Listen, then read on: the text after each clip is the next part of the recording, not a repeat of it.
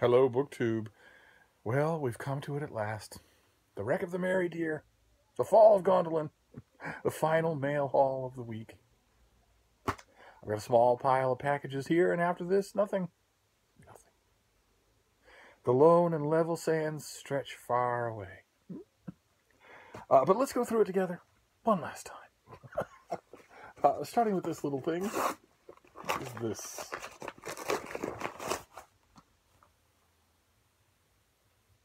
Okay. Okay, did not request this. This is by Paisley Rekdal. And it comes out in mid-September. It's called The Broken Country. On trauma, a crime, and the continuing legacy of Vietnam. And Paisley Rekdal is the poet laureate of Utah.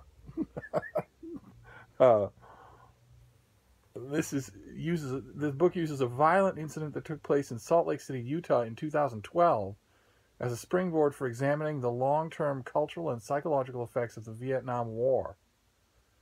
To make sense of the shocking incident in which a young homeless man born in Vietnam stabbed a number of white men purportedly in retribution for the war, Paisley Rekdal draws on a remarkable range of material and fashions it into a compelling account of the dislocations suffered by the Vietnamese and also by American-born veterans over the past decade. Huh. Okay. Huh. So she doesn't fashion it into a compelling account of a murder, of attempted murder. She fashions it into a compelling account of the dislocations suffered by the Vietnamese. Okay, well, I didn't know anything about it. This is from the University of Georgia Press. Certainly intriguing enough to read. So let's move on. That's an odd start for the last mail haul ever. Let's see what this next one is. From the always reliable Pegasus Books. Oh, look at that. Okay, this comes out in February. And it is Stonehenge, The Story of a Sacred Landscape by Francis Pryor. This advanced copy doesn't have much in the way of artwork. I can only assume from the shape of it that the finished copy will pride itself on its artwork. Let's see here. Perched on the chalk uplands of Salisbury Plain, the megaliths of Stonehenge offer one of the most recognizable outlines of any cultural structure. Its purpose, place of worship, sacrificial arena, giant calendar, is unknown, but its story is one of the most extraordinary of any of the world's prehistoric monuments.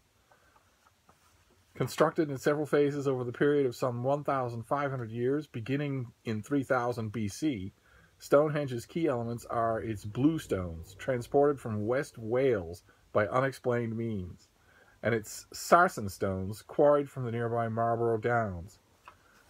Oh, so this looks like fun. Great. I have been to Stonehenge many times. Never had a spiritual awakening there, but I've known people who claim to. Let's see. All right, so that's 2018 though. That doesn't directly engage Steve today. Okay.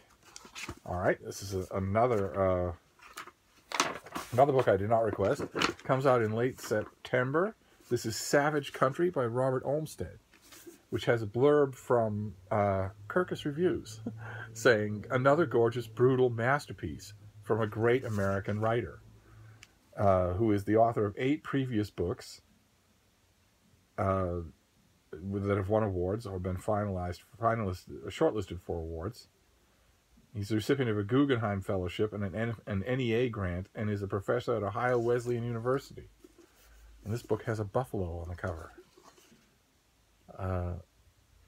The year was 1873, and all about was the evidence of boom and bust, shattered dreams, foolish ambition, depredation, shame, greed, and cruelty.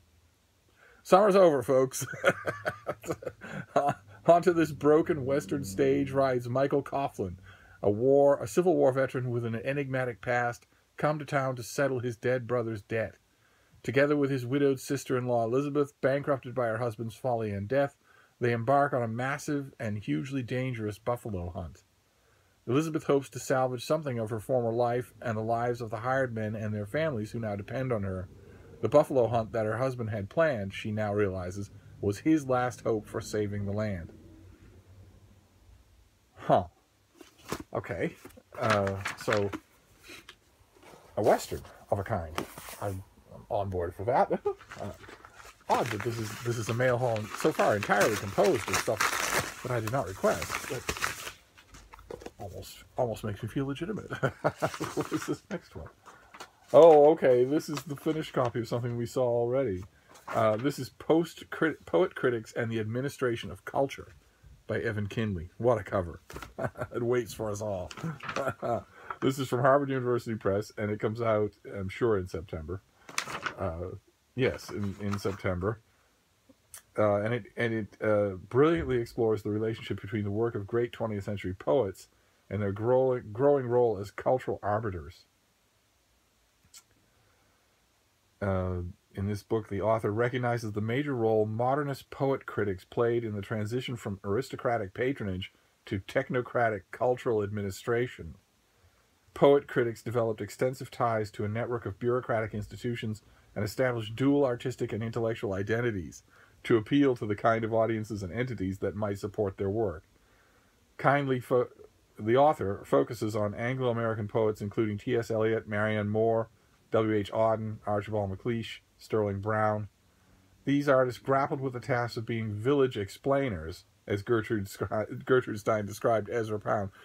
Keep in mind, she was mocking him. They grappled with the task of being village explainers and legitimizing literature for public funding and consumption. Okay. All right. Well, Open Letters Monthly, the literary journal where I am the managing editor, has a poetry person.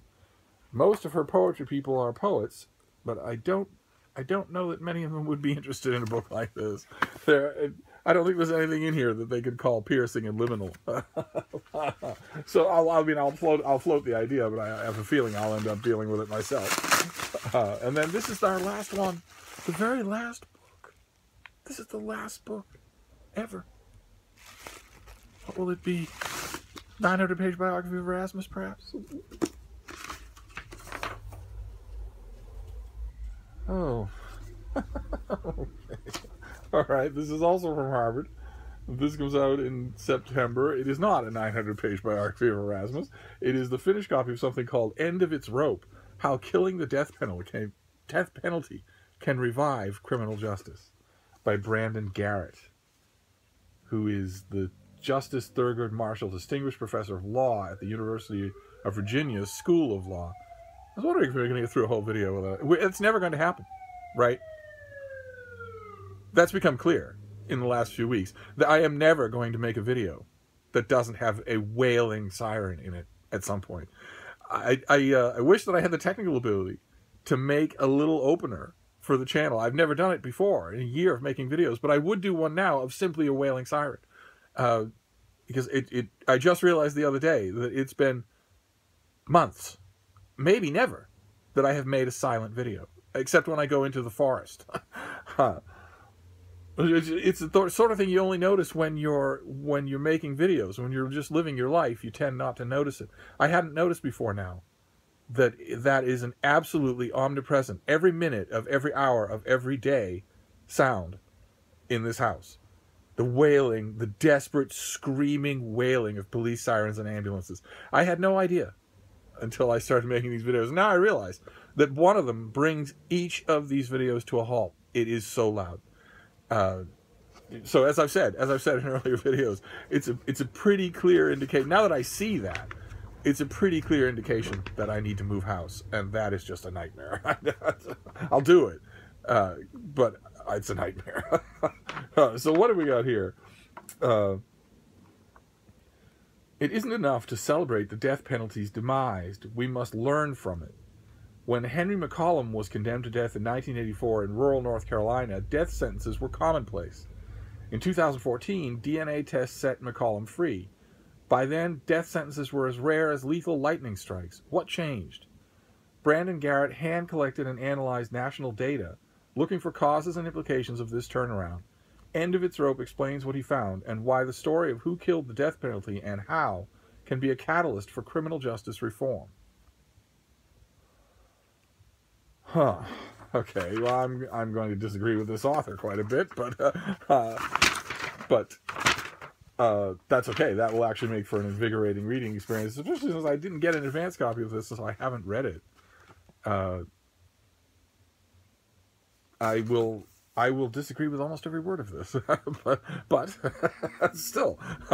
So that's, and The End of Its Rope is a fitting title for the final book that we're ever going to have. So we have The End of Its Rope, about the death of the death penalty. We have Poet, Critics, and the Administration of Culture, which is a subtitle. This book actually is missing a title, and I once again stress, my services for titling books are available to the publishing industry 24/7 for free. But the Poet, Critics, and the Administration of Culture is a subtitle. The title is actually something else, something better, much better. But anyway, and then Savage Country by Robert Olmsted, a Civil War Western, a book on Stonehenge, and a Vietnam book by the Poet Laureate of Utah, all of which I did not request. So these are the last mail haul ever in the West. Is full of surprises, which is kind of good. So I'll wrap it up there, BookTube. It's been wonderful. Maybe I'll see you again someday. I'll have other things to talk about, I'm sure. Thank you, BookTube.